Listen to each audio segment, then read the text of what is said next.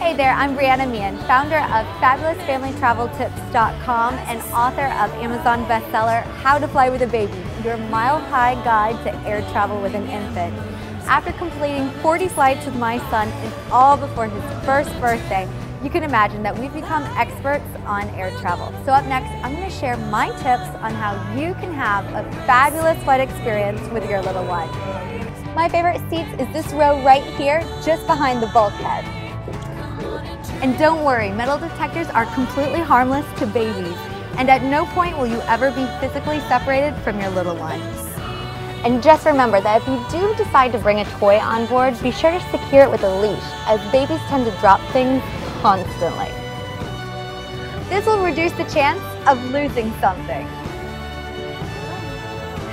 That way, once on board, all you'll have to think about is either nursing or giving your little one a bottle during takeoff.